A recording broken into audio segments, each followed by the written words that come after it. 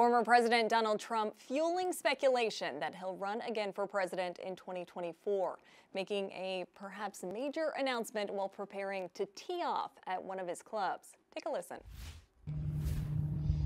First on tee, 45th President of the United States. 45th and 47th. 47th. Yes. I love that. Mr. Donald Trump.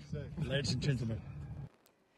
You didn't mishear. That was Trump declaring himself 45th and 47th president.